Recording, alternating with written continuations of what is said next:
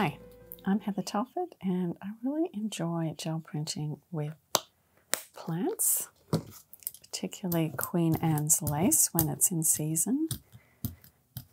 And recently I did some gel printing directly onto card bases and envelopes. Usually I'll print on a piece of printer paper and then I'll cut out parts of the print and make cards with them.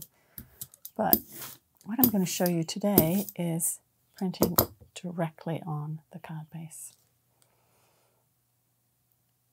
and making a matching envelope at the same time.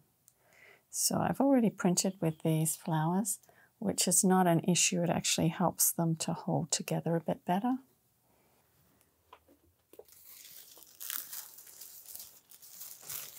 To get really good impressions of those flowers, I press down through the tissue paper. The tissue paper is doing two things. It's enabling me to press those plants onto the gel plate and get the good impression, but also it's removing the paint all around the plant and leaving that shape of the plant on the plate.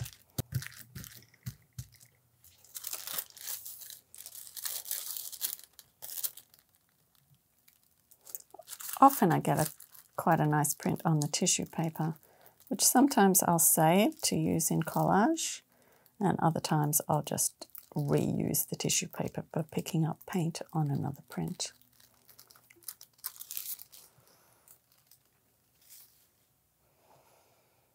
I'll gently lift these and then set them aside so I can keep using them.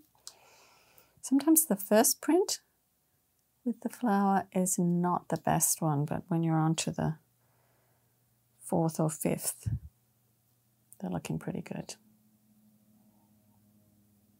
When that's dry, I've got my white card base, and that's top fold ready, and I think I'm going to pick up this part of the print with the card base, and then I've got an envelope, and I think I'll pick up this part of the print with the envelope. But so that I have an area for writing, I'm going to just add a sticker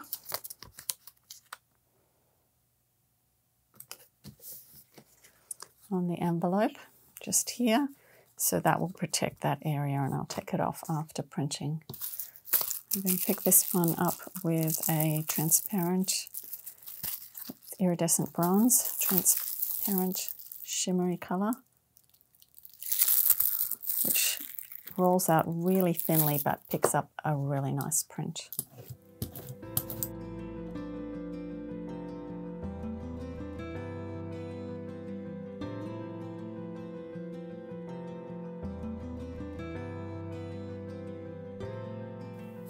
I'm pressing right on the edge because I have done this a couple of times and not got a full print.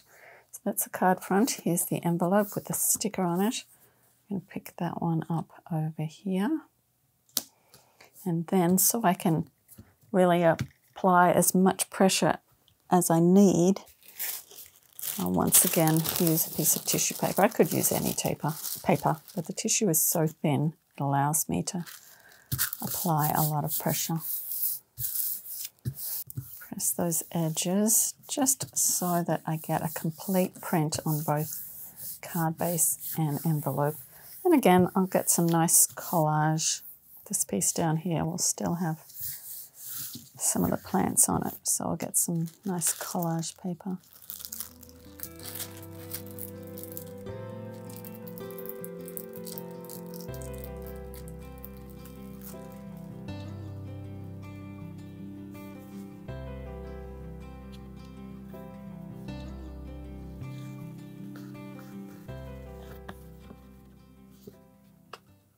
There's my Queen Anne's lace, and this is still a little bit wet, that's why it's curved. I'll set that aside. Shouldn't be doing this with dirty fingers, should I? There's the sticker.